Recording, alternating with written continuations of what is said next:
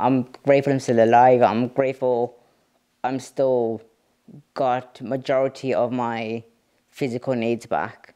I can still use my arms, I can still use my legs in ways that other people in my situation might not be able to. So it's made me be a lot more thankful for what I do have now.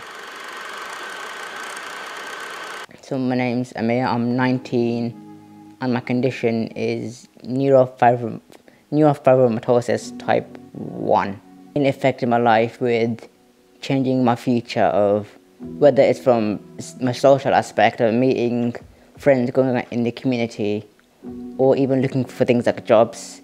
It's now impacted me in a way. So if I wanted to get into marketing, for example, I'd have to do something that's either physically I can do in a certain workspace, or I have to work from home, which is something I've thought about. But then I lose the social aspect of being in the community, meeting new people, and trying to make either new friends or new colleagues. I think the way I do a lot of things is different. Like cooking now is a lot more different. Either I have to rely on support, or I have to use other facilities like air fryers, or just having to use like an oven, and then not cook it as either the way I wanted to cook it, and sort of just improvise.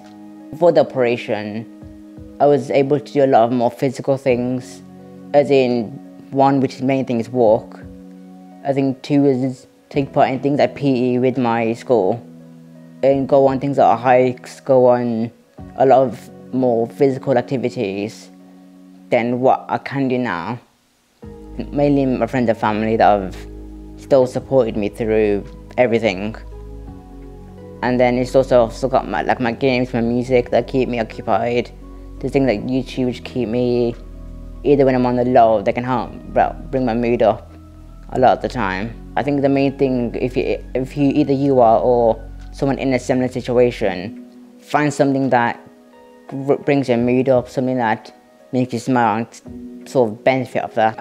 I think with my friends, I knew them before my operation, so I've known them for 7, 8 years.